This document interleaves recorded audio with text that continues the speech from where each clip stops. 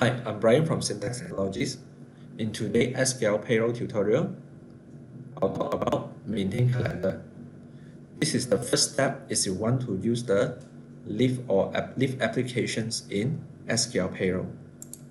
Let's go to SQL Payroll, go to leave, maintain calendar. By default, there is a default calendar. So if your whole company follow one set of calendar, then you just edit this will do. If your company have multiple calendar, maybe you have branches or you have factory worker and office worker that follow different rules of rest day and so on. So you can create different calendar group. Now let's edit this calendar. Example, this company, the rest day is Saturday and Sunday. So what you need to do is click on annual rest day, select Saturday, click OK.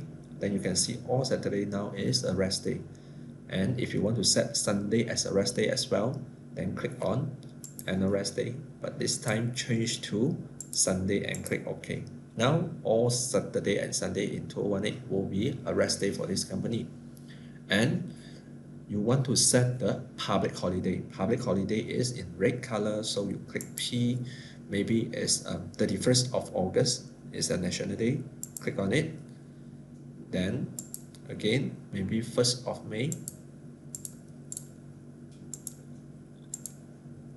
Okay, now you can see that 31st of August is a public holiday, and you wish to change the description to National Day maybe, and 1st of May is Labor Day. And you have another branch. New, let's say this is a Johor branch. So you have the Johor calendar. Johor. And Johor, let's say the rest day will be Friday and Saturday. Then do the same thing, click annual rest day, select Friday, OK. Click again, select Saturday, OK. And the rest you set accordingly. And now you have two set of calendar. Then go to human resource, maintain employee.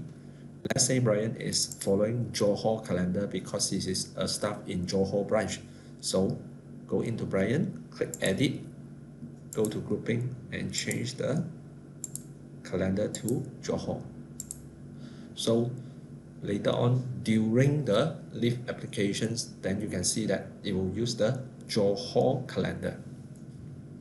Now, thank you for watching. Once again, I'm Brian from Syntax Technologies. Thank you.